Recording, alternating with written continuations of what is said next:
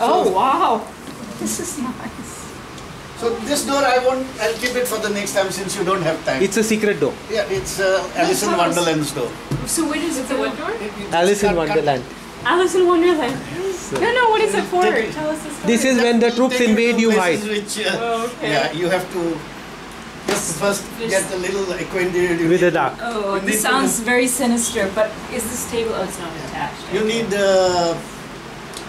the magic word, magic potions, and many other things. To become a rabbit and the right size and all that. Anyway, so this was a bus which was flying in Diwar from the ferry boat, taking villages all around.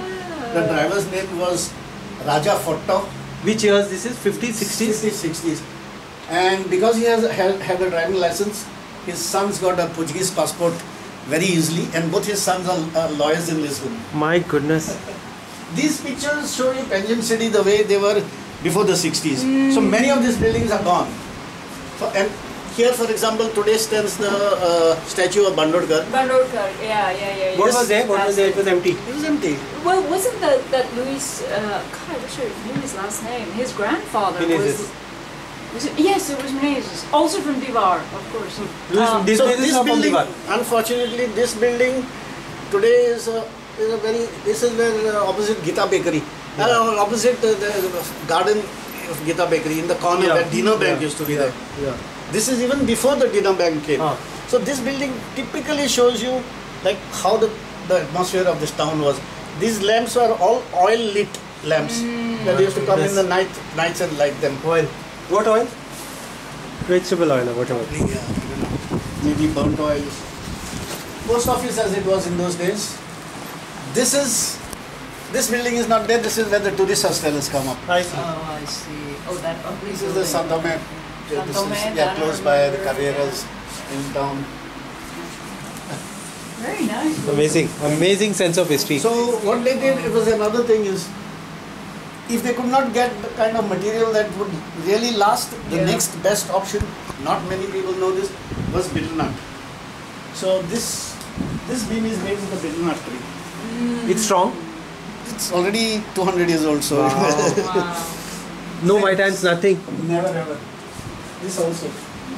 So if they ran short of the next best material was betel nut. So what do you think this material is? This is European oak. Oh, he just said that. All European oak? European oak. This is taken from shipwrecks My goodness. from that time. What about the wood? This is confirmed to me by at least a dozen carpenters, people who deal in wood from Europe who have visited the restaurant. Really? No, They asked me. These planks as well? Planks as well. Planks as well, You will see that in some places maybe they use local matti. Yeah, But in many places, wherever the planks are of irregular size, Yeah. like here, this is 100% oak. Oh, yeah. Because ship planks are never of regular size. Yeah. And they're taken from different ships. So some Yeah. you might get 2 planks from this ship which you could salvage. Some Nothing was wasted, no, in those days. Yeah, because Everything could be recycled, reused. reused. Okay, talking about recycling. So the frames of all these pictures, I made them from all the leftover electrical pipes, the conduit pipes, which are all pieces which I've used. And the other thing is, this also becomes a theatre from time to time if you want.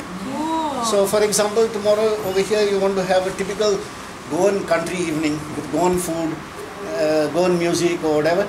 I can change all these pictures because I've put them on. Oh my goodness! Yeah. Oh, And this is MDF board which is everybody throws out because it's most easily deterioratable. Okay. But I have been able. What I've done is cut this pipe in between and slid the board inside the pipe, so it cannot fray. It cannot fray. It cannot open. So I can change this to whatever I want. Similarly with the lamps, they just have 3 screws. So all of these they slide into each other.